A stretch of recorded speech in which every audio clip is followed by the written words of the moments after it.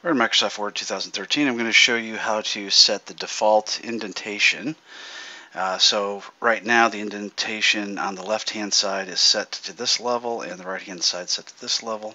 So if we click on paragraph, the little box next to paragraph, and then we click on indents and spacing, we can choose to make that a little bit higher, and we can do the same thing on the right side. And if you click OK, it'll just do it for this particular document, but if you click as set as default and click all documents based on the normal ... template, then you click OK. Now every document you open will have this default indentation.